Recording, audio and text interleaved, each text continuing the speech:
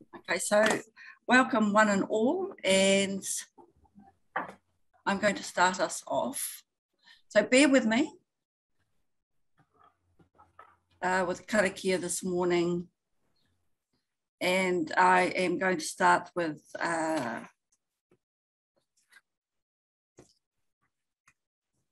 one that I can't find on our papers, but I will open with karakia this morning. He honore, he kororia ki te atua, he maunga rongo ki te whenua, he whakaro pai ki ngā tangata katoa. Hanga e te atua he ngākau hau, ki roto ki tēnā o mātou. Whakatongi o te wairua tapu, hei āwhina, hei manaki a mātou, I roto I te mahi o tēnei rā. Āmene. And welcome Janine. And I don't think we have any other members of the public with us, Margaret. I'll just check with you. Okay. Right, we've got Janine Rankin, and I've got a couple of people in the waiting room I'm not sure of. We've got a Wendy Ann Harvard and a Shirley Carmichael, but I don't know. The Wendy is our board member from the Wairarapa. Oh, so that's Norman. Yeah. Oh, okay. I thought he was an apology. Right, I will admit him.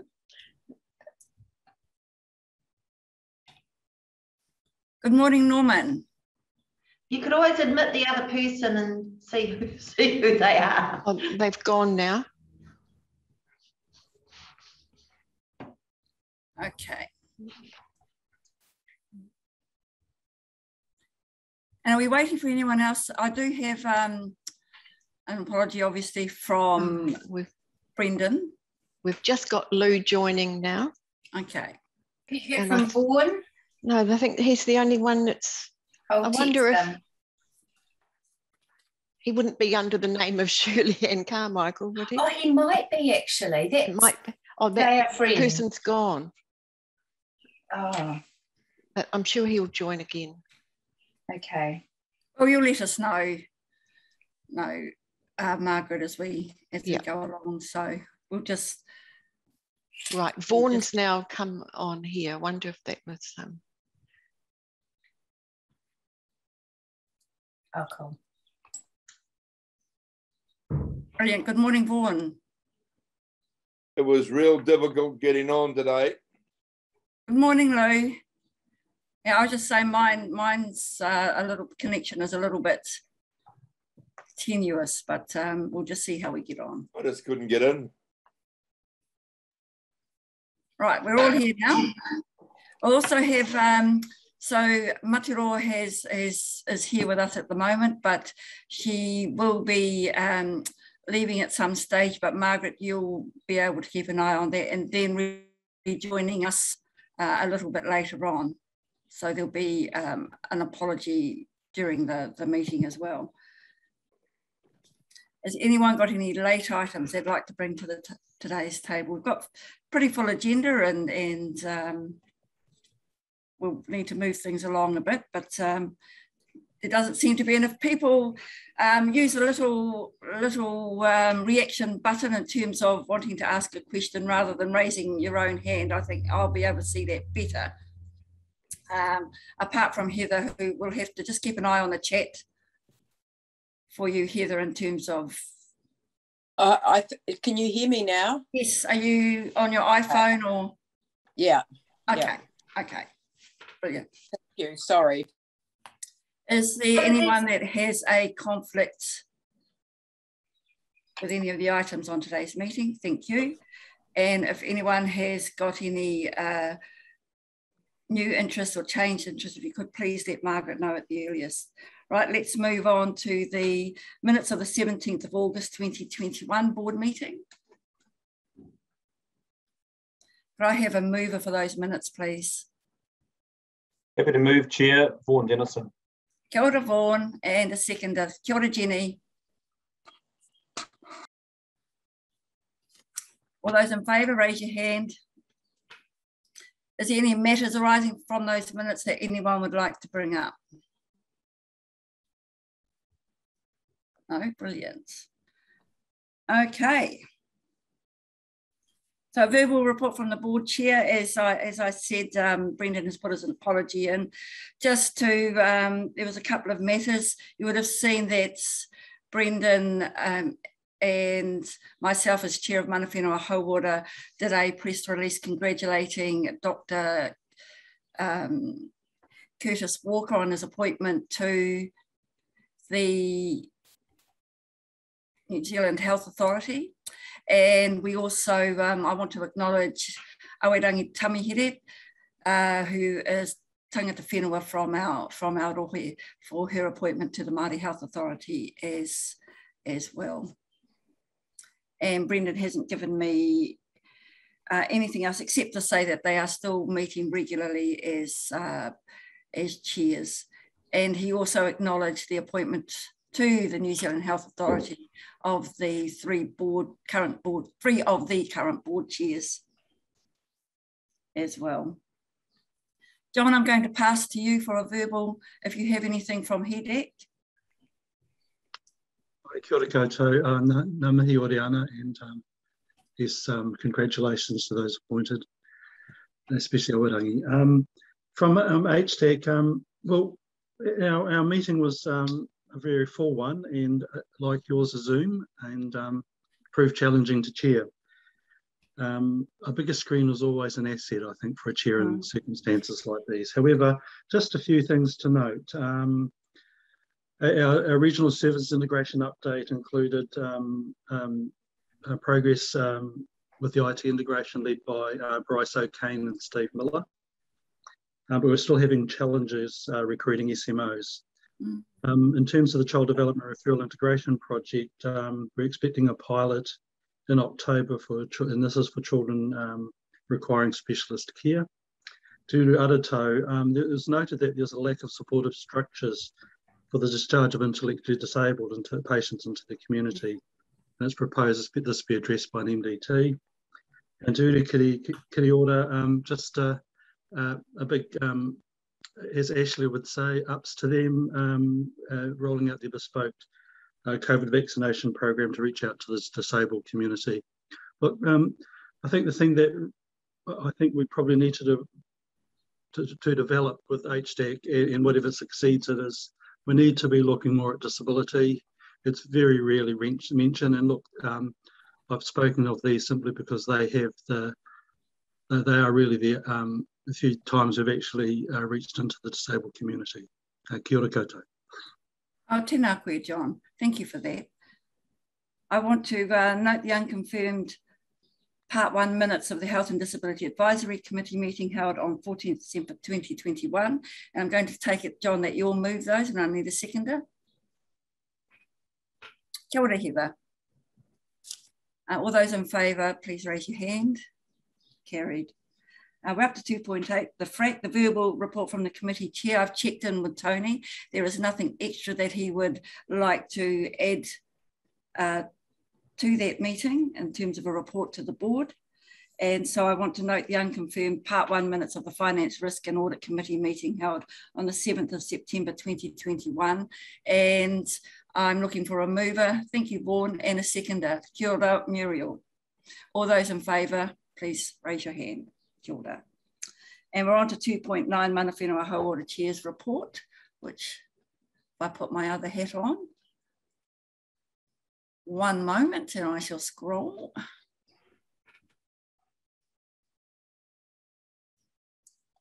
So are you okay if I hand to you, Tracy, if there's anything? Sure. I'm taking the report as read, but from your perspective, obviously we want to add our congratulations to the appointments for the Māori Health Authority. It's really very exciting. It's generated a lot of conversation in terms of the appointments. And I particularly want to note, apart from Aoirangi, the appointment of Lady Tureti Motson in terms of the role that she's played in bringing the claim to the Treaty of Waitangi, and her continued role in advocating for for hauora and the well-being of Māori generally across our country. So with that, I'll hand to you, Tracy, if you've got any comments you'd like to make. Tēnā koe, Chair. Kia ora koutou, ngā manu tau. Nothing to add other than to say that in the report we spoke a bit about the workforce plan, and I just want to let the board know that that was endorsed by both Mana Whenua Hauora and OLT yesterday. So we'll be steaming ahead with the pipeline development for the Māori workforce across DHB and the community sector. Tēnā koe, Tracy. I want to note the report from the Mana Whenua Hauora Chair on the Mana Whenua Hauora hui held August 2021, and note the General Manager Māori House response to the Chair's report. I'll move that and second. Kia ora, John. All those in favour? Ngā mihi.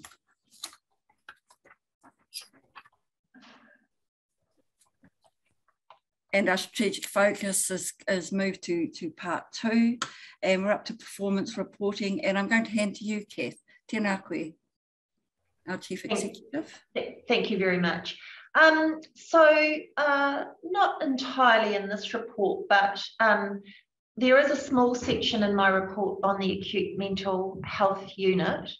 And last night I was really pleased to receive an email from the Ministry of Health infrastructure unit who said that they were extremely pleased with our model of care that underpins the business case, which we've just refreshed, if you'll recall, and that they had said to Minister Little and also the Deputy Prime Minister, who they were meeting with, that it would be used, that should be used as an exemplar across all DHBs who are doing these kinds of development. So it's really nice to get that kind of positive feedback from the ministry. That doesn't happen that often, so I want to kind of celebrate it when it does. And not that we don't do great work, but we don't often get them reaching out and really giving us that kind of accolade. So well done to Scott, Vanessa, of course, who's not with us, and the broader mental health team. Excuse me for that. Excuse me for that hard work. Oh, sorry, that sneeze is not very well timed. Aside from that, there's a sort of quite a lot in this report, so it might be better if I ask for any questions or if there are any comments. Questions for Kath? In the meantime, Kath, I just want to endorse those congratulations. That is in terms of the model of care and putting it up as an exemplar for the rest of the country is certainly worthy of note. So just to endorse your thanks to the team, particularly to Scott and Vanessa, and hopefully Vanessa will receive that message in her new life from you. I'll pass that on over brunch. Brilliant. Kia ora, Jenny. Kia ora. Kath, I just thank you for your detailed report and for the presentation that you shared with us. And my question relates to that presentation and the very bottom, page 81, under future projections and capacity, under key points in the green box, the very last statement has the PCI capacity required in the region is expected to grow slightly, but not sufficient enough to warrant significant growth in the development of PCI cath labs. And I was just wondering if that just made me think about the work we're doing in the cath lab that we're going to be put in. So could just be my medical ignorance, but I just wondered if you could speak to that point for me, please. Yes, so the board will recall that we have, as part of SPIRE, a signed off business case for the establishment of our cath lab, which will include PCI. It's been a bit of a challenging time over recent months, that might be an understatement, but it has been challenging in the regional context as Hawke's Bay had aspirations to also establish a PCI-enabled cath lab, and Capital and Coast, our tertiary provider, had concerns around the development of 2 additional cath labs, if not 1, and the models of care around that. So that's been discussed quite regularly at our chief executive meeting and with the chairs at RGG. Just, in fact, only as late as last week, I understand Hawke's Bay have been told that they will not be supported to proceed with a PCI-enabled cath lab.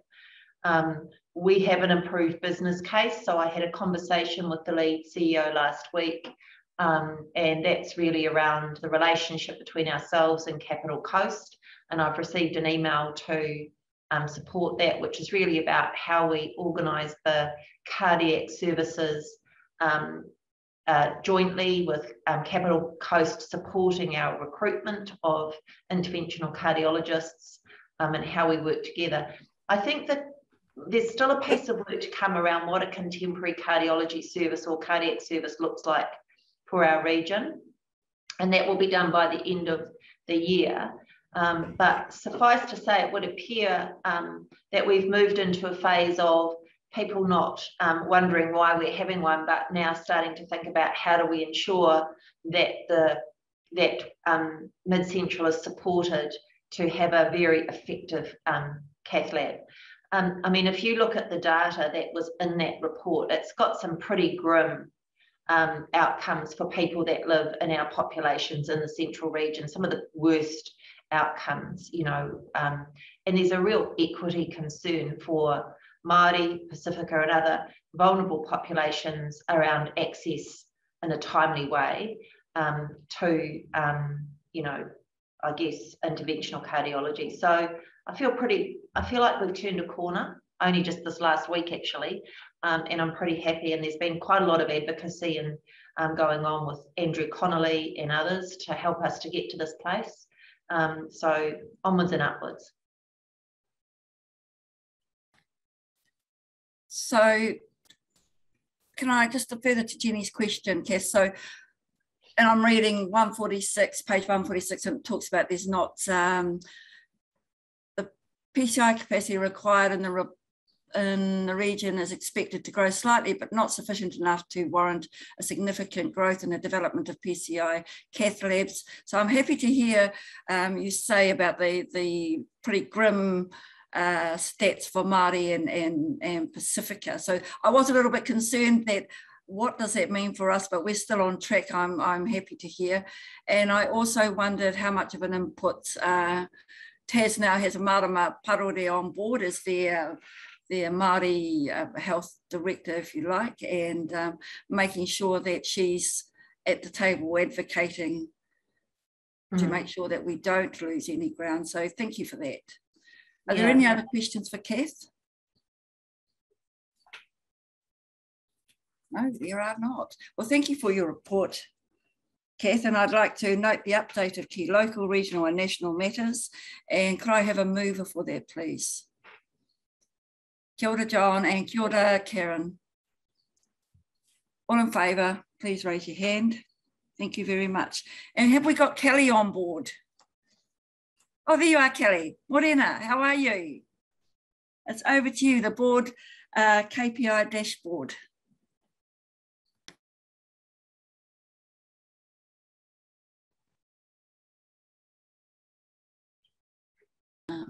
Kelly, you're muted. Kelly.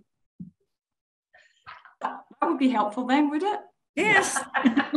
Thank you. I'll start, sorry. So reporting on the new indicators starts next quarter, so they will be incorporated then into the KPI dashboard. We are still waiting on a couple of those indicators and details to come through from the ministry yet, though. As you'll see, the graphs have been extended to show multiple years, and because this is the start of a new year, for July, you'll just see a little dot rather than a line. So hopefully that's not too confusing for you.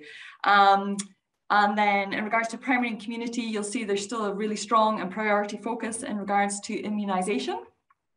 And obviously noting that the ED remains a challenging area, but there are multiple plans in place to try and improve that. Happy if there's any questions.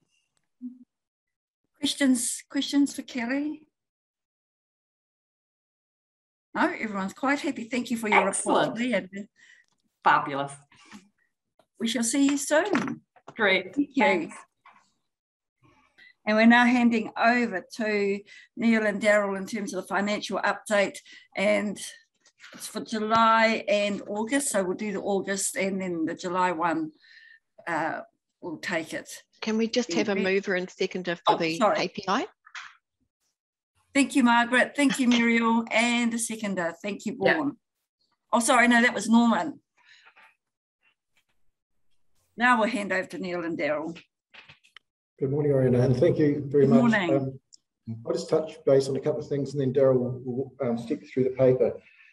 When looking at the August result, and indeed the July result for that matter, it's worth being mindful still that this is on the provisional budgeting basis, so the budget variances are not as meaningful as they would normally be. That will, of course, correct when we get September's results out with an improved budget. Probably when I look at it, the two things that stand out for me in the result for August is the first is that the planned care revenue is significantly affected, as was IDF, by the COVID impact, shutting down our capacity. That cost us a little over $700,000, and it's pretty much explains why we were off the track we are. The rest is there's quite a lot of noise kicking around in there. But the other thing which was quite remarkable, I thought, was we are tracking at on the lower end of the path we need to be on in terms of our FTE, and that's while it's undesirable not to have the people on board we need, financially where that's actually leading to, of course, is a quite constrained impact on the P&L. And with those preliminary comments, let me pass to Daryl to step you through it. So thanks, Neil. So stole my thunder, really. The story of August is around planned care and us not being able to achieve our targets, given the lockdown and the difficulty in operating in that environment. It is early days, and so you'll see in there's a comment about proposed budget changes, which is in part 2, I believe, and so we are looking to sort of redress some of the phasing issues that we've sort of come across in the first 2 months. FTEs are extremely favourable at the moment, a lot to do with nursing. Of course, we put in the budget a number of CCDM positions, which we haven't filled, certainly haven't filled, and it will take some time to fill, which again is being addressed through some of the proposed budget changes.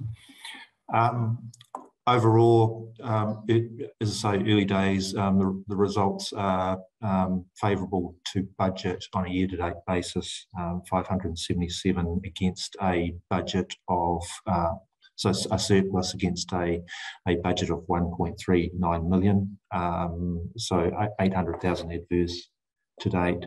Happy to take questions on August.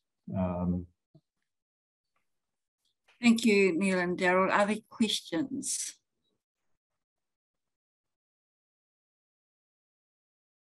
We might have to have Zoom meetings more often. This is fantastic.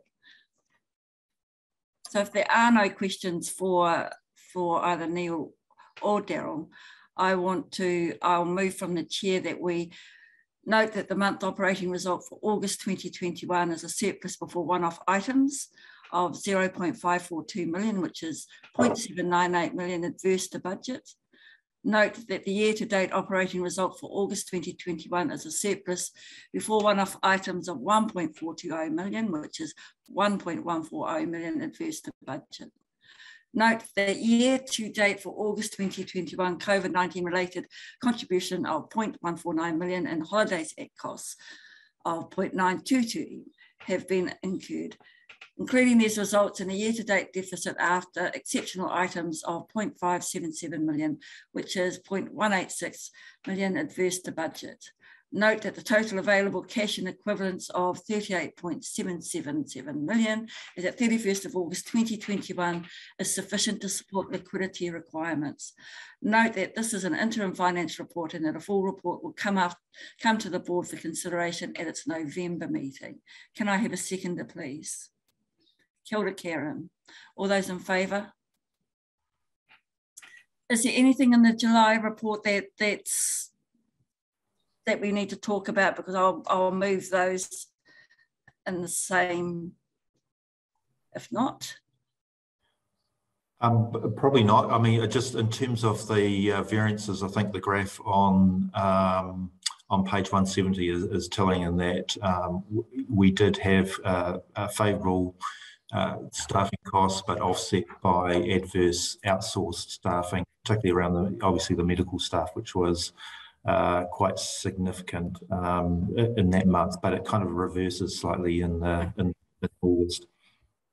Well, noting those figures, if you're happy with that, Karen, for you and I to move and second the July report as well for 2021, and all those in favour?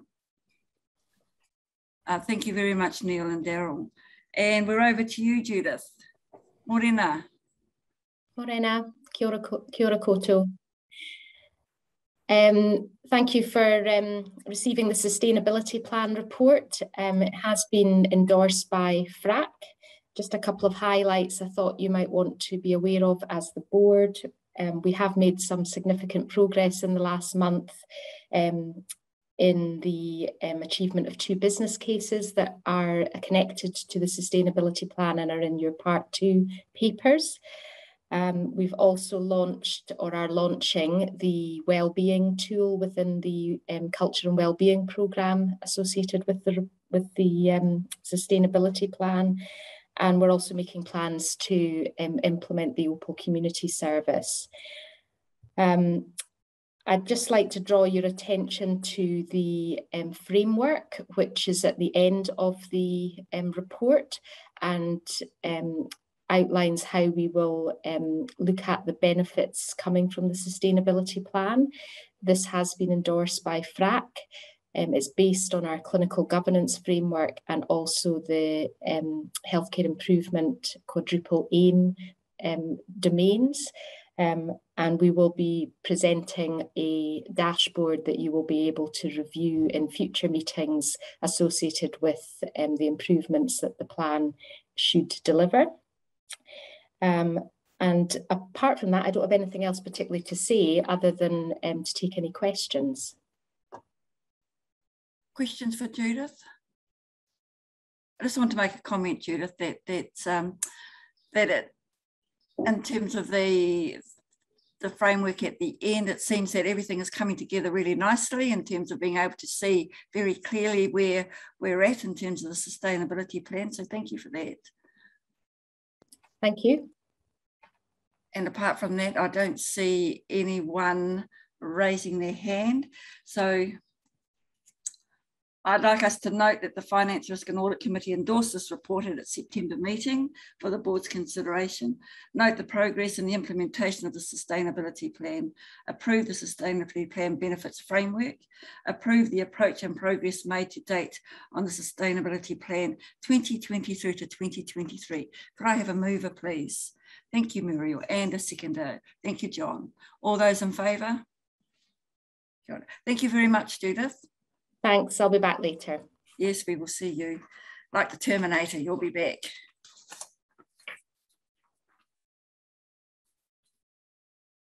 And we are now up to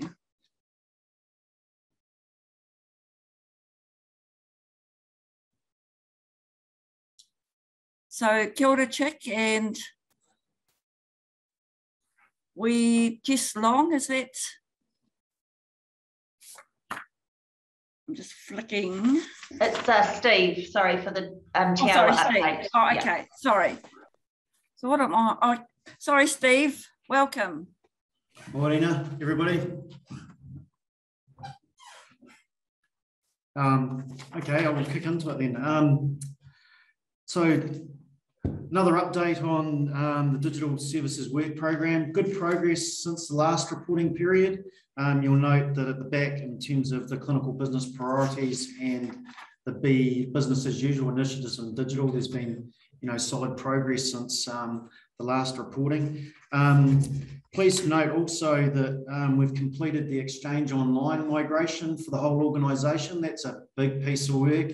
It has really helped us improve our cyber posture, and if you're seeing what's happening in the press out there at the moment, that threat just continues to increase, and our cyber awareness training has been well accepted by our staff and is really turning up results in terms of them recognising phishing attacks and reporting them proactively and not clicking on inappropriate emails, etc., etc. So that's pleasing to note.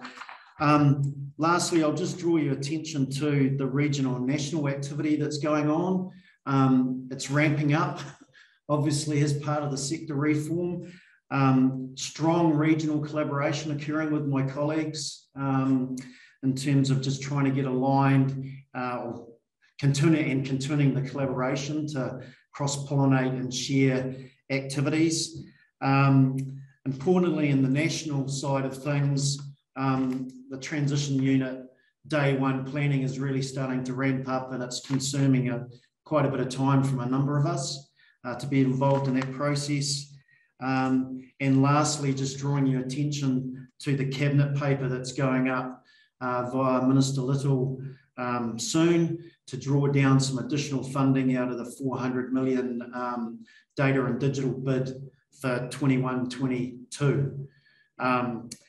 Whilst most of that is going to be focused on the HURA platform, the national initiative around supporting data interoperability, there is a little bit of funding looming in terms of helping DHBs in the sector uplift their digital maturity. I'm still unclear exactly what that number is, but and no doubt a lot of people will be crawling over trying to get access to a bit of it. But at least we're getting something. And finally, there's just a third item there around funding to get assist the sector again, continue to invest appropriately to manage our cyber risk. So I'll open it up to the floor in terms of, well, no, it's not really a floor, the virtual floor, if there's any questions. Thank you, Steve. Anyone? Can I just ask a question, Steve? In terms of, you spoke about the staff responsiveness to the program around awareness and cyber attacks. So that would obviously be a part of a compulsory part of the orientation program for anyone joining the organisation? It's definitely part of the induction process, yes. And we continue about every 6 weeks to push out additional training and awareness. We're just communicating. People have, as I said, been going online and doing the training. And as I said, we've actually seen an increase in reported incidents out there. With Exchange Online, we are able to intervene too. So as soon as we get awareness of something, we can proactively reach out to everyone's email boxes and delete the inappropriate emails. Oh, absolutely. Whereas before we couldn't. So there's a whole range of benefits and additional capability we have now that we're on what's called Exchange Online. Yeah. Brilliant. Is there any questions, comments from anyone else? Oh, the other thing I'm thinking about, Steve, is as we get more connected and there are other providers that don't necessarily come into the DHB system, but whether we as a providership across the sector, you know, are up to date as well. And I know, obviously, Think Whole Water and other big organisations will be, but there's going to be some that will have very little idea about this, and it may be the weak link in our you know, system across the board. Yeah, agreed. I think the national funding and stock take is quite important to further assess that. We have some tool sets that we invested in here at MidCentral that gives us a bit of a view of external parties. But clearly, you know, we're managing anyone that comes into our world appropriately at this point. Obviously, with the intent to, you know, continue to support collaboration and interoperability and greater engagement to support our population, whānau, etc. Thank you, Steve. So if there are no questions for comments, kia ora, Muriel. Thank you, Chair. Thank you for the report, Steve. My question or comment is around the Zoom, progress on the Zoom on page 7, and just sort of checking in, am I correct in understanding that that's more about enhancing clinical access, particularly for telehealth? Yeah, it's further rollout of Zoom infrastructure to nominated areas that the business and the clinical community wish to have further capability deployed. That's what that's about, Muriel. So, okay. Yes. Yep. a long yes. Sorry. Yeah. No, that's good. Thank you, because it's great to see that progress, because we don't want to lose that positive experience people had with telehealth during, the first lockdown. So, it's good to see that progress, but it's also great to see the progress overall. So thank you. Yeah, agreed. We do have the ability to see our usage on the Zoom platform, and it's quite an interesting read because it's just gone up like a huge big hockey stick. The amount of interactions occurring over Zoom now are just, phenomenal. Yeah. Well, hopefully that's a good thing. Thank you, Muriel. With that, I'd like to note the Digital Services Work Programme covering planned work for the 21-22 financial year. Note progress since the last reporting period, and note the national and regional activity that may impact the planned work programme. I can have a mover, please. Kia ora, Muriel, and John to second. All in favour, please. Thank you very much, Steve, and thank you also. I want to acknowledge the work that you're doing in the national, regional and national space as well. So thank you very much. Thank you, Madam Chair, and enjoy the rest of your meeting. I'll see you a bit later on for a couple Thank you. Yes, we'll see you back again. See ya. And I'd like to welcome Jess Long to our meeting for the next part, a non-financial monitoring framework and performance measures for Q4 2020-21. Welcome, Jessica. Thank you, Chair, and hello to everybody that's on the line today. Just like to present the paper for the Q4 DHB non-financial performance monitoring framework. The exception report has highlighted 8 measures this quarter, where we've got some actions and some activity planned to mitigate and uplift some of that performance. So I welcome any questions or any commentary on that one. Kia ora, Jess. Questions for Jess? Observations? Kia ora, Matiroa. Kia ora, Morena. Morena, Jess, thank you very much for the report. I can see that there are some mitigations in place around the adolescent utilisation for dental. So I just wanted to mention that, because obviously I would suggest that that probably impacts quite severely on the Māori population, although the report doesn't actually specify. That actually is probably a growing inequity. So it would be good at some point to have something that comes back to the board saying what actually is that, how is that? Because if the inequity is growing, how are our mitigations going to actually not only deal with the previous lot of inequity, but also stop it from growing a further gap? So I'd just like to have that noted as an action that we could have perhaps on the next lot of papers. Yep, absolutely.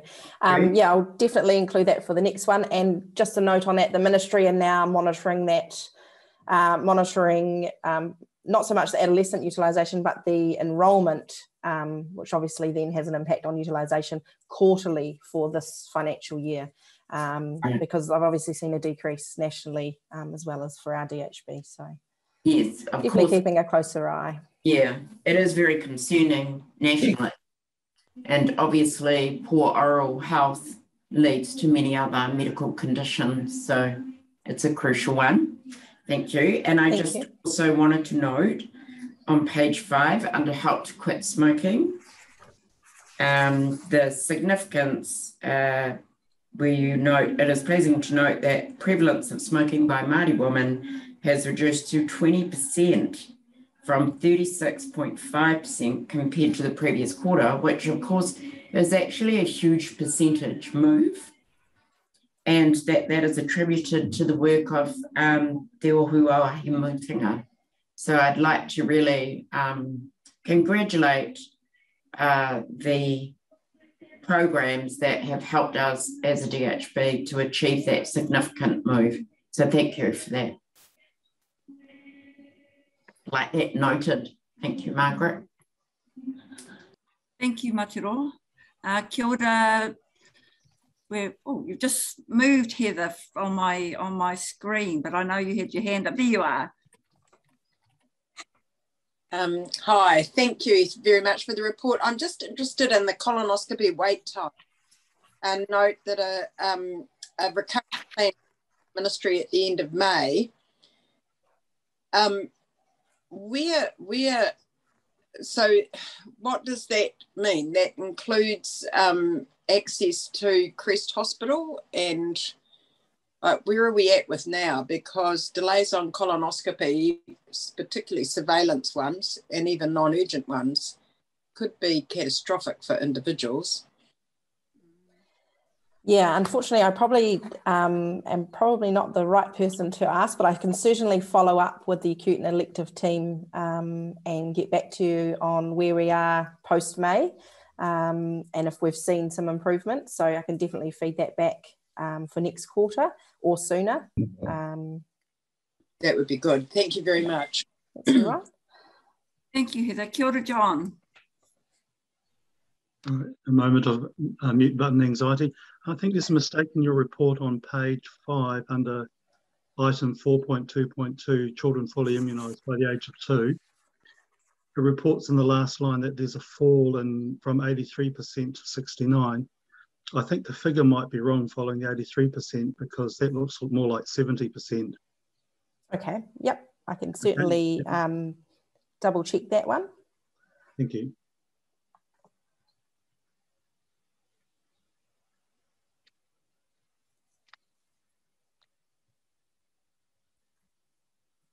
I am on mute.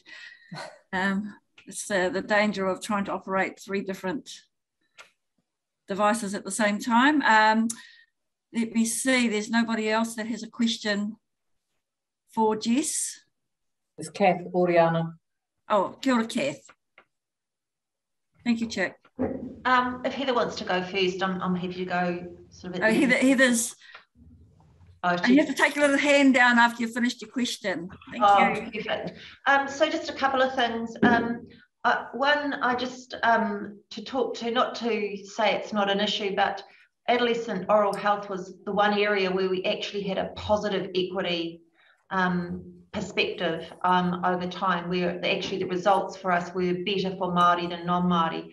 That has started to deteriorate though, so we do need to keep a close eye on it, but the equity gap is not as significant as it is in other areas of the business, so we just need to be mindful of that.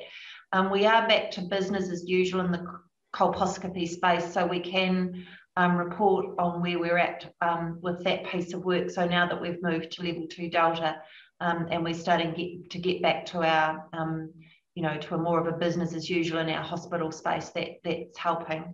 And the final thing, which was the first thing, but now is my final thing, is I just did want to acknowledge that this is Chiquita's last board meeting as the interim General Manager of Strategy Planning and Performance, and I just thought it would be nice to acknowledge the significant support and effort that Chiquita has provided to the team and to the organisation in that role, and that will pass to Deb Davies at the end of the week, and Chiquita will be off to other new pastures.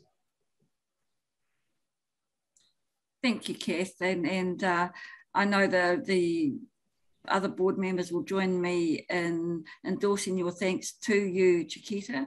That's 2 huge roles that you've been carrying for some time now, and particularly in this transition phase, that is a load of work. that you've been successfully carrying and moving through. So congratulations to Deb taking over, but also acknowledging your work. And we shall see you doing marvellous things in your next venture. And that will also be, you know, Chika's obviously going to carry on with Think Co-Order, but you're a bit of a superstar Wonder Woman, really, in terms of the places you go to and the things that you make happen in those places. So fortunate to have you. And thank you again, Kath, for raising it in this meeting. And thank you, Jess. It was nice to see you. This is, no doubt we will see you again, but that was a fairly mild introduction to our boardroom. It was, thank you. And so we look forward to seeing you in this space again. Thank you. Ori, I can see there's still hands. Oh, Jeff, sorry. Yeah. Sorry, thank you, Chair. Just through you to John and to Jess, the issue of immunisation numbers, those percentages are correct. The numbers in brackets have just been switched around. So, so it's not good news. It is a drop, but the numbers, the bracket should be switched over. Okay, perfect. A little bit of dyslexia, I think, there. Thank you. Thank you for that, Jeff. Kia ora, Matero. Oh, kia ora, Oriana. Sorry, mine wasn't about paper. So I just, because I'm going to go in a moment, I just had one matter that I wanted to raise before I leave the meeting, because you're going so swimmingly well. I don't feel like I'll come back into part one. Shall I do that now? You may do it now, yeah. Okay, sorry. So firstly, also just to acknowledge, as you've said so eloquently, both Kath and Oriana, the contribution that Chiquita's made, and also I think to acknowledge that Chiquita is going to go and spend time with the Transitional Health Unit while also undertaking her role at Think Co-Order. So that's great news for our district. So ngā mihi kia koe, Chiquita.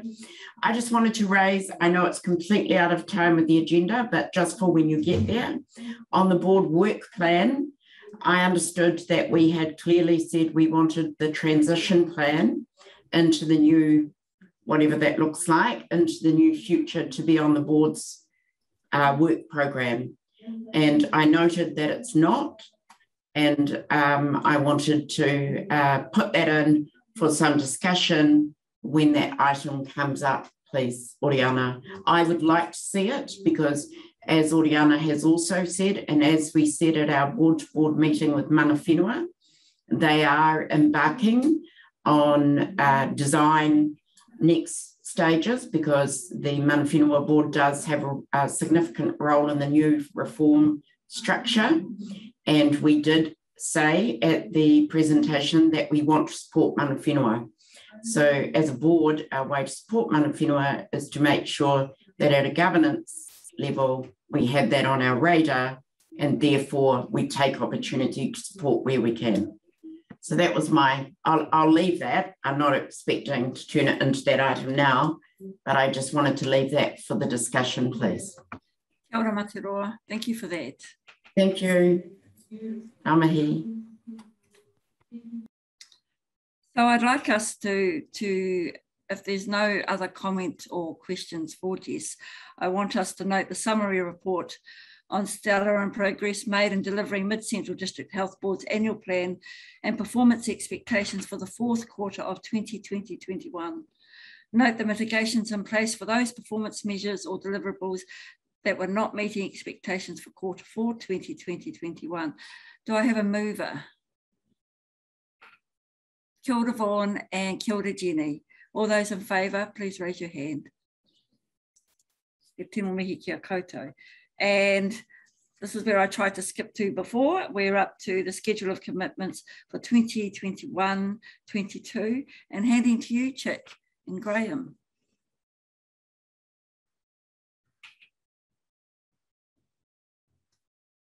Tēnā koe, Graham, welcome.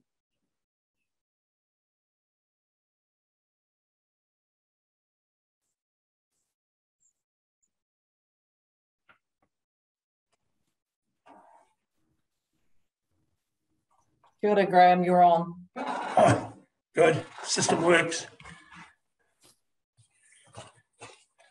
Marina, this is around the schedule of commitments paper. The board's delegations policy requires the board to approve the DHB's schedule of commitments, and this then gives delegated officers the authority to sign contracts. This paper informs the board of the process for review and renewal of local contracts expiring on the 30th of September. It presents to the board the new Commissioning for Outcomes framework that guides the process and relationships with providers, identifies a number of service lines subject to significant change, and seeks board approval for the DHB to enter into local contracts with providers as detailed in the schedule of commitments. FRAC endorsed the recommendations on the 7th of September, and this paper follows a paper in May that addressed national contracts expiring on the 30th of June. Key points to note are that the Ministry of Health have requested that, where possible, DHBs enter contracts for a 2-year period. This is to reduce the burden on staff during the transition next year. And contract variations are currently being prepared to provide extension of term and any price uplift agreed. And these are identified in Appendix 2. Over the next 6 months, we'll be working with the providers to renew the service review and renew where required the service specifications into a standard format, which is provided as Appendix 4. This is necessary to ensure that we transfer contracts which identify the current services provided and are easily understood. Number of contracts with providers are dated, with one going back to 2002. Over time, these have been varied to extend terms, adjust prices, or make changes to services. Some of the contracts have been renewed up to 29 variations. And unless each variation is reviewed, it's difficult to understand what services are actually contracted by just looking at the last variation. In Appendix 1, we have provided the Commissioning for Outcomes framework, which will guide the conversations with providers. This framework is the foundation of the framework, the quadruple aim and the whānau ora outcomes. And the process is guided by the principles of partnership, choice, sustainability, transparency, and continuous improvement. The key components, or the key element of the commissioning approach, is it takes an outcomes approach and a system and population health focus, working in partnership to co-design and commission services to improve collaboratively agreed outcomes. So it's really working in a relationship with providers rather than the traditional principal-agent relationship. And it should also be noted that PIORA have been using this approach for some time, where they're establishing the relationships and working in partnership with providers. And finally, there are a number of service lines that have been identified for disinvestment or significant change, and these are identified in Appendix 3.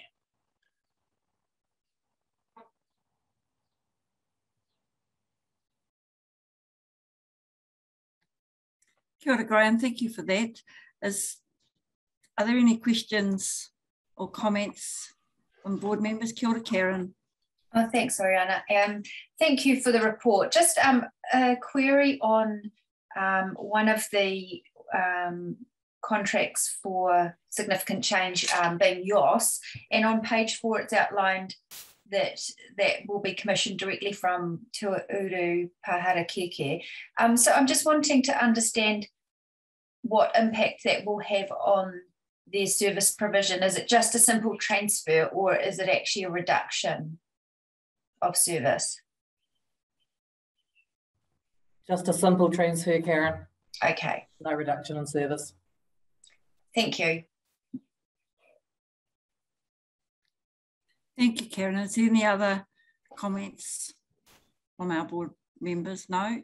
Just to say, Graham, that the Think Order and Te Tihi also have been long using the Commissioning for Outcomes model for quite some time. So well used to, I think you described yesterday as it being a relationship built on trust between partners, as opposed to that master-servant relationship that has in the past been the model in terms of contracting service providers. So we have providers in our DHB that are well used to this way of working.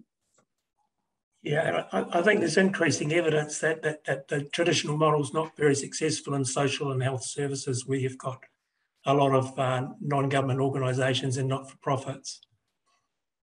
Yes, and you will all know that, you know, the COVID situation last year and lockdown and this year as well, but not to the same extent that it was those providers that came to the fore in terms of reaching out to the communities that were most in need.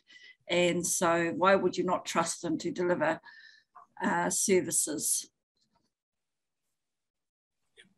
So with that, if we've got no other questions, I want to thank you, Graham and Chiquita, for the report. And I want us to note the process for the review and renewal of contracts ending on 30th of September 2021. Note the new Commissioning for Outcomes framework. Note several contract service lines have been identified by directorates as requiring significant change. Note the Finance, Risk and Audit Committee endorsed the DHB entering local contracts for 2 years with providers as detailed in the schedule of commitments at its meeting on 7th of September 2021. Approved the DHB entering local contracts for 2 years with providers as detailed in the schedule of commitments. Could I have a mover, please? Yes, Muriel. And a seconder. Tēnā koe, Heather. All those in favour, please raise your hand. Thank you very much. We are now on to kia ora, Sarah. Thank you. How are you? Kia ora. Lovely to see you all. Good to see you too. We're on midwifery workforce update. Thank you very much, Oriana. Through you, Chair, I'll take the paper as read.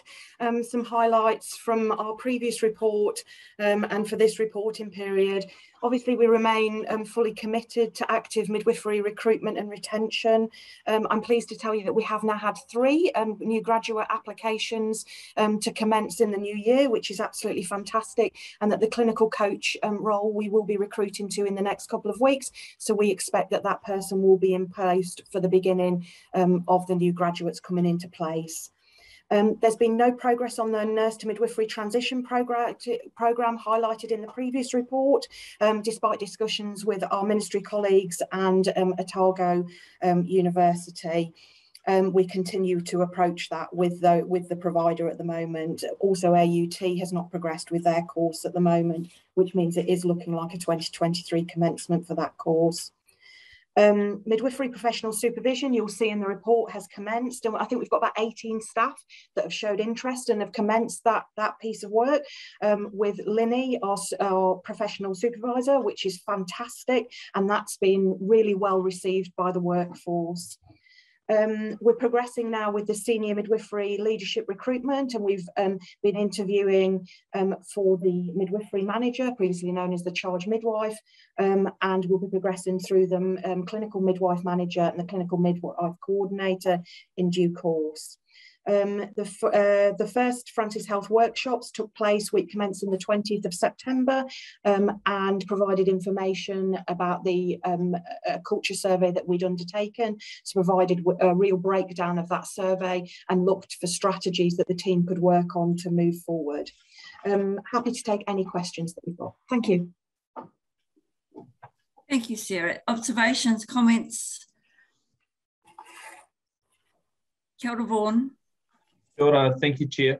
Just in regards to the Director of Midwifery position, I know that the midwives, when they come with their delegation, wanted some input into the recruitment process or the selection process. Has that been able to be achieved, that engagement? Thanks, Vaughan. Yeah, we had significant team involvement in the Director of Midwifery Recruitment at all levels, both core representation, NZCOM representation, Māori representation. However, we didn't recruit to the post, where the panel made the decision that we didn't have suitable candidates. So we're just working through that process at the moment around recruitment to that post moving forward. That's fantastic. Thank you. Any other questions? Comments for Sarah? Just to note, Sarah, that very pleased to hear about the recruitment of 3 new midwifery graduates.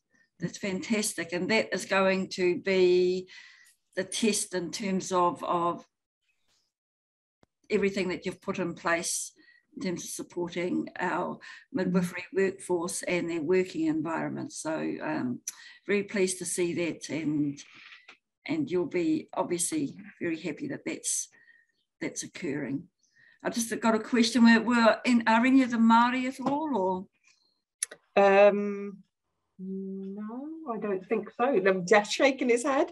Okay. Of the 3, no, but there is a potential 4th graduate, which who is Pacifica, and we're hoping that we can recruit her. Oh, tēnā koe. No, that's brilliant. But if there are no questions for Sarah, Heather's got a hand up. I don't know. Someone got a hand up? Heather. Yeah. Heather. Sorry, Heather. Oh, you have 2. Brilliant. I'm just wondering, so thank you for the report, and obviously there is a load of work going on, and the survey and work as a result of that. How is morale generally in midwifery? Yeah, I think that's a really great question, and I think you know, we're having periods where it's good and you actually feel like you're making really good progress, and then sometimes people can't really see progress and see an end in sight, if that makes sense, for recruitment. So I think it's variable. The workforce are hugely committed to good outcomes and making sure that we've got the right place to work for staff. So yeah, would you say that's true, Selena, from your perspective? Yeah, I would say that it is variable. I'm in the unit every day. I go round, and it does feel a lot better and a lot lighter. Yeah. Not as intense and stressed as we were 6 months ago. Wow. Here, thank you. Thank you. Kia ora, Miriam. Yeah, this stuff is going to take a little while to balance again. But thank you for your efforts, both of you, and Jeff. Thank you, through you, Chair. Thank you, Sarah, for the report. A huge amount of work going on, and great to see progress, particularly around the new midwives. My comment relates to the survey mentioned on page 4. And just wondering what format that survey takes, because Jenny and I did a walk round in Ward 23 the other day, and they were telling us about their iPad survey that they do, targeted surveys with patients while they're actually in the ward. And I wondered if that's actually what you do, or whether it's more a written one that they feed back afterwards. Yeah, no, this is a specific, we've used something called Ask Your Team, that we can continually pulse check and actually monitor our progress over the next 12 to 24 months. And we've specifically used this product so we can really build the culture questions, because they were really focused on that specific area. And we're happy to share. We'll obviously, we've only just got this information back, and by when we wrote the report, we haven't got all the information, but we'll share some information with you in the next board report about the outcomes from that. So that's done while the women are in the facility? No, this is a staff. Sorry, this is a staff culture survey. Okay. Yeah. Oh, it's staff. Yeah. Okay. Yeah. Well, that one though, isn't that referring to this comment in the report refers to women. It says with 2 women. Sorry, we've got 2. Sorry, we've got 2 surveys, Muriel. I've got very confused there. So huge apologies. We've obviously got the staff survey that we're working on for culture, but we also have an iPad survey very similar to 23 where we ask women for feedback. So huge apologies for that, Muriel. Okay, so it is done with the woman while they're in the facility. Absolutely, okay. Yeah. So based on the numbers you're saying there, only 4 responses, do some women actually just prefer not to do it, or the staff don't have time to give them the opportunity? Could I respond to that? Chair? Yes, Jeff. Ariana, if I can just respond, Muriel, there are some real issues with surveying outcomes for women and trying to link them to their care. And there are some, as you are aware, privacy issues around de-identifying data. So on the one hand, an anonymous feedback survey gives free and frank expressions of the care they are just receiving or have received. And those numbers are reasonably low, which means that to try and actually do a proper survey of how did your care go, did you reach expectations, and to link that back to induction policies or the number of midwives around on the floor at the time is extremely difficult without having patient identity visible. So we are grappling with that dilemma at the moment. At the moment, the best we can do is to offer an anonymous survey, iPad-based, and then go on the results of those who are prepared to give information. Absolutely, yeah, I totally get that. Thank you very much for your responses, Sarah and Jeff. Thank you.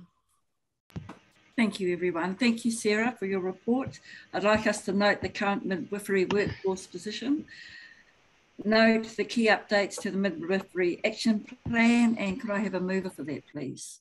I see Muriel smiling and Karen. Thank you. All those in favour, please raise your hand. Kia ora. And welcome, Selena. Thank you. I think Jenny had a question. I noticed Jenny had her hand up. Oh, sorry, Jenny. I don't know if you want to take that or move on. Thank Jenny. you, Selena. Sorry, Jenny. You're on mute.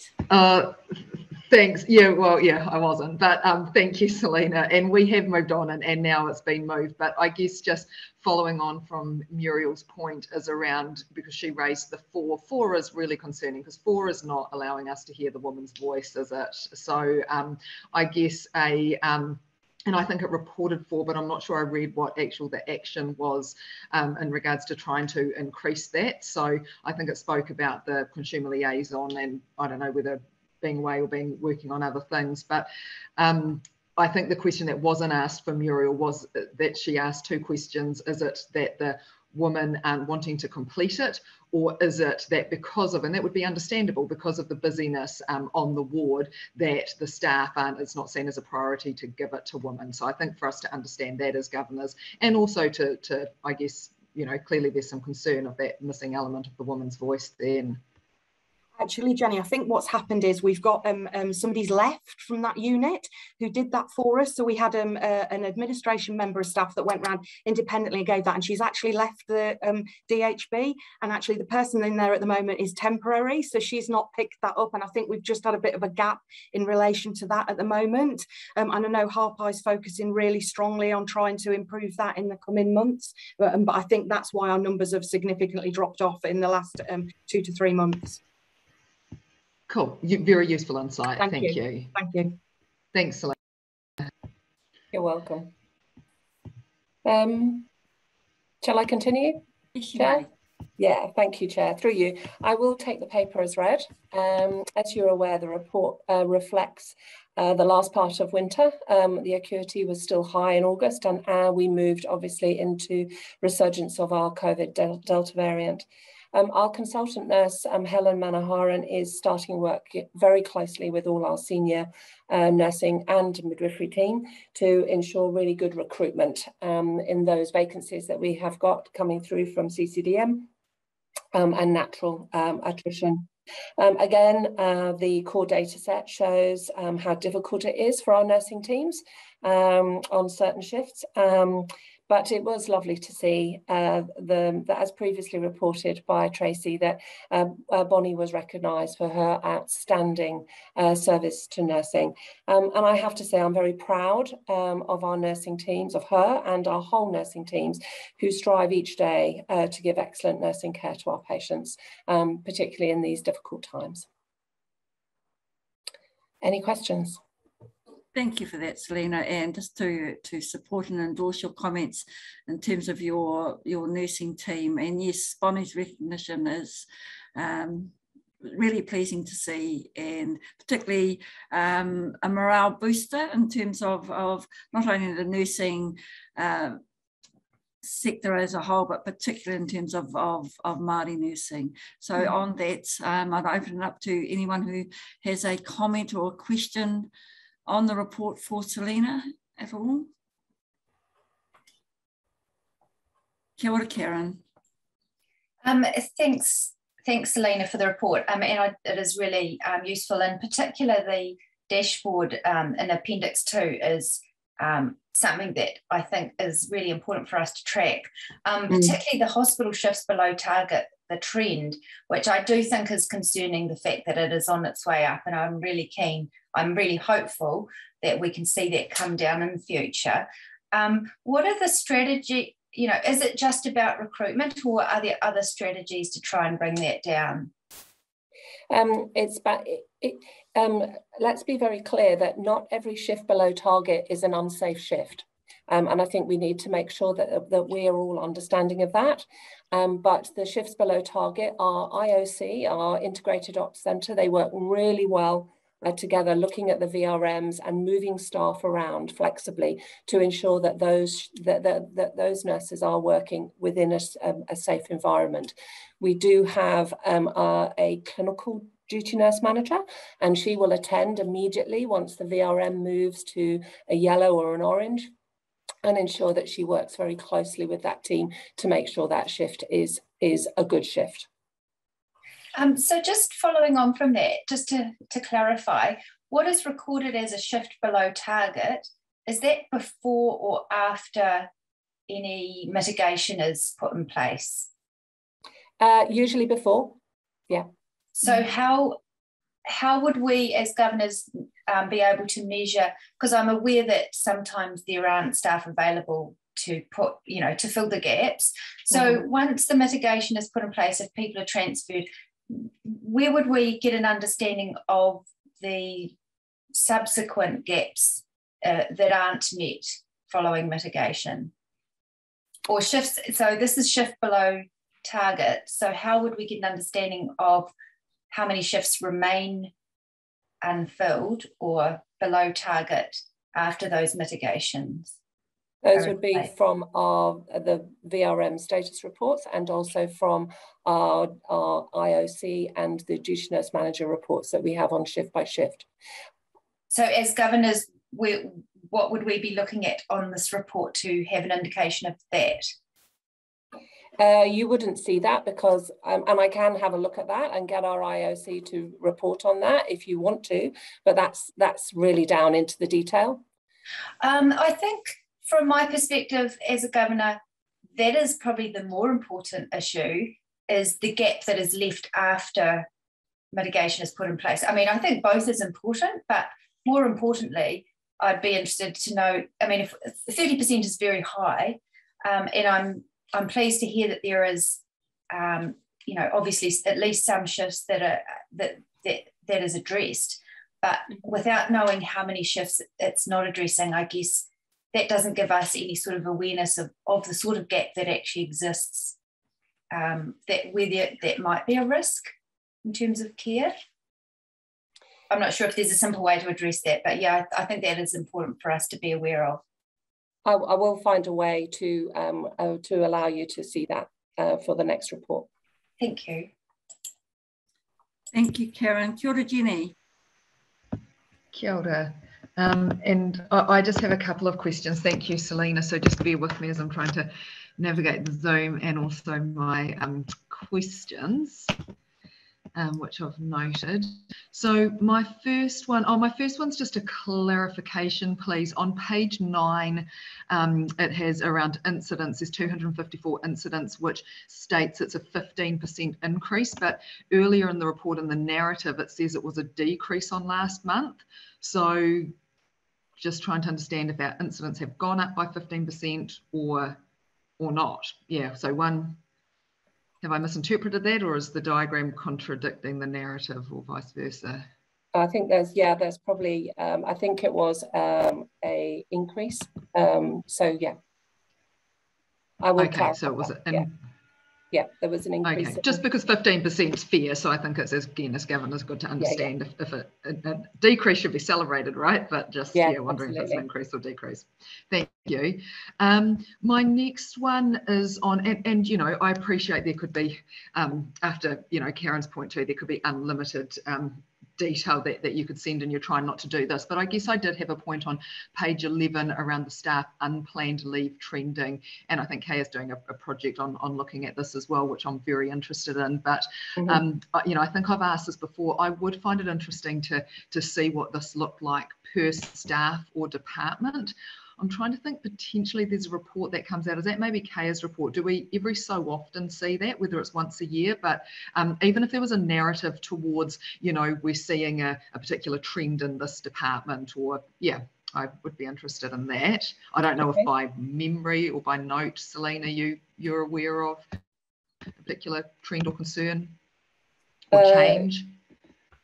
No, that's usually covered off in the workforce report that KO does for HR. I do see the leave over 2 years. Obviously, district nursing has been an area that of great concern, but we've been working very hard to address that in each area. Okay, thank you. Yeah, so that was the unplanned leave. But then on page 12, in terms of the excess leave. That was the unplanned leave. The unplanned leave, it tends to be in our high acuity areas, which is obviously in ED, and also on our main medical and our main surgical floors, because they're just so busy. ED has been a problem. Has been a problem. Okay, and I guess that's why I was a little bit interested in by department, only because I guess I was trying to do a little bit of analysis and trying to understand it, because then the excess leave accrued is by department, which is really useful. So you know, it would be interesting if we're not managing to get out and accommodate their planned leave, but as a result people are ending up taking unplanned leave anyway, so we're still without the staff. And so you know, I don't know, I'm drawing an assumption there, but I do think that would be useful to see. And then in regards to page 12, then, you know, I of course couldn't help but note our department that has the highest excess leave by what it's looking at here is maternity, which we know, of course, you know, we know the reason that we're probably not able to approve that leave. But, you know, when we also talk about the stress they're under, the challenge to retain them, you know, all those things, it's such a fine line, isn't it? Because are we not able to support their leave, but then they end up, you know, moving on? You know, it's a bit of a one in, one out system at the moment, isn't it? So yeah, I don't know what the answer is, but yeah, when I see that, I definitely, some thoughts come to mind. Yeah, and that is just work in progress to make sure we get the work-life balance ready, you know, for every member of staff. It's just keep working at it. Yeah. Thank you, Jenny. Kia ora, Vaughan. Kia ora, thank you, Chair. Kind of prompted out of Karen's question around the CCDM, around just because they're below target was the response that it doesn't correspond, that they're not an unsafe shift. Yeah. I wanted to just kind of press down a little bit on that, just in regards to when is it flagged that it's an unsafe shift? What is the flag for us to say, oh, we've had 5 unsafe shifts this quarter? Or what can we interpret as being that parallel, if there's any? So usually if the nursing team are not feeling that they're feeling uncomfortable, it's usually that it's a number of data that we would look at. So that's the shift below target. It would be their VRM. So their variance response, were they in green or were they in yellow or were they in orange? Then you would also see whether or not they put in a risk man to say that they felt unsure and unsafe on that particular shift. There is that, as I said to you, there is that professional judgment where the senior nurse of the area, along with the duty nurse manager, will make that, and they will then pull in the ADON as well, the Associate Director of Nursing, to look at that from a professional basis as well. So it's a number of things that would determine whether or not a shift is unsafe. Okay. And is it any of those things corresponded to say, yeah, we've been in the wrong zone for the VRM and Riskman reports coming through? Has there been any in the last quarter, Riskman reports? We do see those Riskman reports, and you see those at FRAC. Yeah. Okay, so that's the mechanism. I just want to understand the mechanism. Yeah, we see the incidents. Yeah. Yeah. All right. Thank you. Thank you, Chair. Thank you, Vaughan. Thank you, Selena. If there's no further questions for Selena, I'd like us to note the nursing workforce reporting. Could I have someone move, please?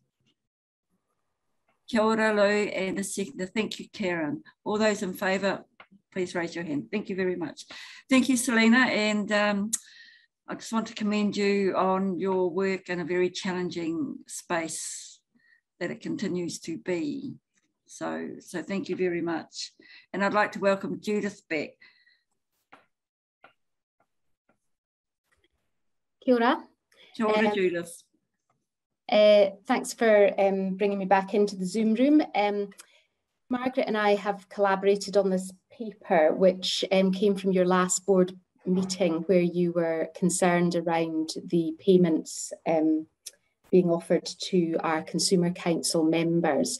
So we hope this paper outlines how we currently remunerate our council members. It actually covers both our consumer and our clinical council. We look to be as consistent as we can in that space. And it also covers off the additional payments that our consumer representatives receive if they're involved in committees, steering groups, etc., outside of the Consumer Council, which is covered by our consumer engagement and payment policy. It outlines that we are certainly within the normal range in terms of the payments that we pay. In fact, we're at the top end of the range that we would be expected to pay under the Public Services Commission guidance. And we also benchmark pretty favourably with other DHBs in terms of how payments are made. That's in both of the Consumer Council area and also in the way we remunerate consumers as representatives. So I hope it helps to clarify the concern that you raised. I'm happy to take any questions. I'm sure Kath would as well, if there were any particular issues. Happy to take questions.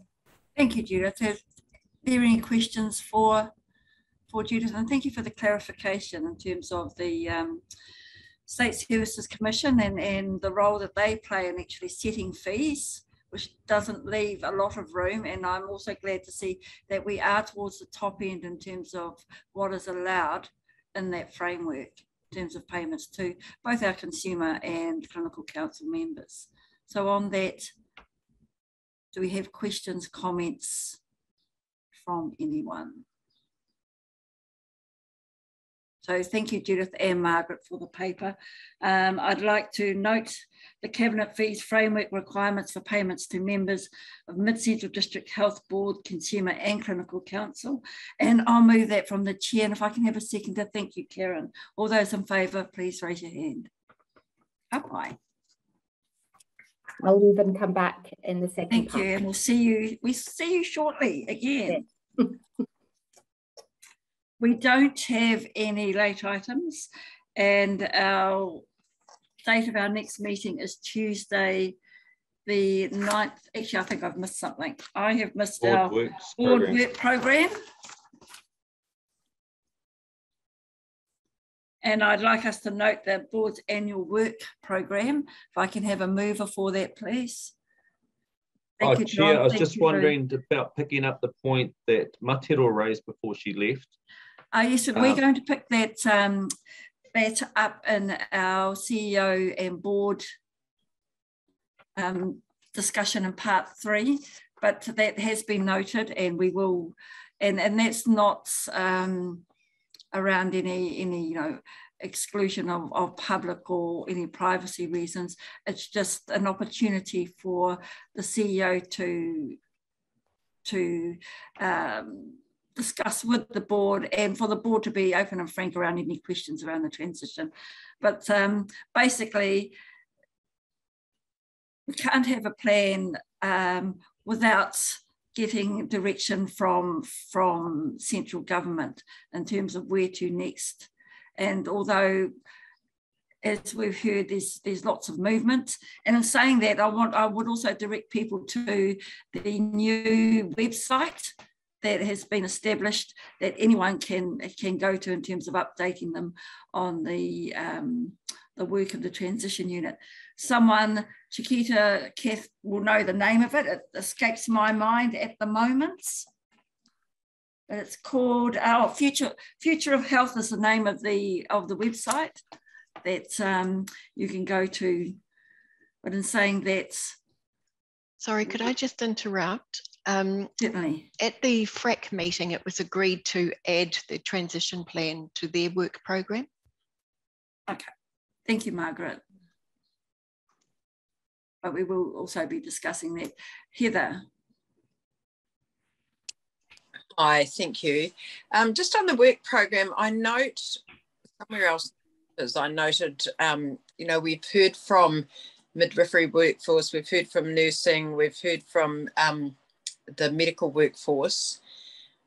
I'm not sure we've heard from allied health, and I don't see it on our work program, and I'm wondering when that might be. I don't know whether that will spill over into 2022, but I would be interested to know when that's scheduled. So they would definitely be expected to be a further group. So I don't think we differentiate in the report the groups and the dates. I'm just trying to find the bit that has that. It's on page 5, midway down in the green. Yeah, professional work groups. So you're quite right. The next one would be allied health in December. EDAH, it says on the work program. Okay, all right, thank you. So Gabriel will be working with her team on that one. Thank you. Kia ora, Karen. Oh, thank you. And just also on page 5, I see scheduled for November is the annual board evaluation, and I just wondered what sort of format it will be following. Like, I mean, in the past we've sometimes had a survey. I don't know. I mean, we've only got 9 months to go, so I'm not sure. Yeah, I just wondered if there's any thought given to what sort of format that will be. Might be easier to leave that one for Brendan. For Brendan, yeah, true. Yeah. Thanks, Karen.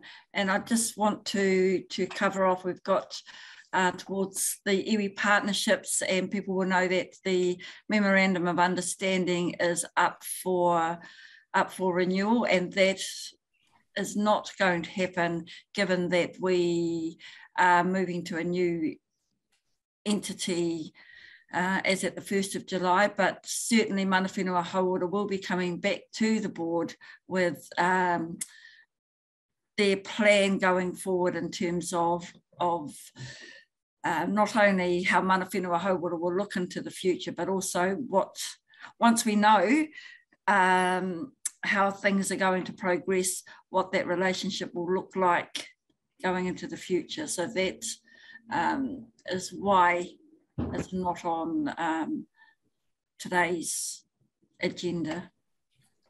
Is there anything else anyone wants to raise with the work plan? If not, I want us to note the board's annual work plan, and I'll move that. If I can have a seconder, please. Yeah, thank Muriel. you, Muriel. And all in favour, please raise your hand. Thank you very much.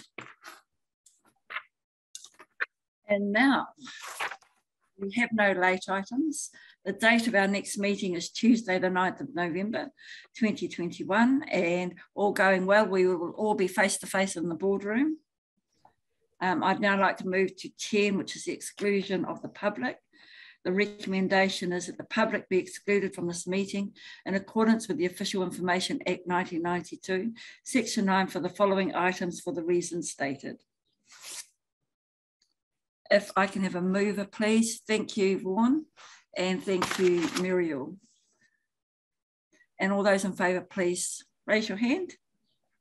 Thank you. And we are going to, aren't we, Margaret? We're moving out of this Zoom once it closes, having a short break, and we will have a 10-minute break and come back at 10:40. Is that, Margaret, I know you're still on. Yeah, that will work. So that will work for us. Thank you very much. So thank you for joining us, and we shall see you everyone in 10 minutes.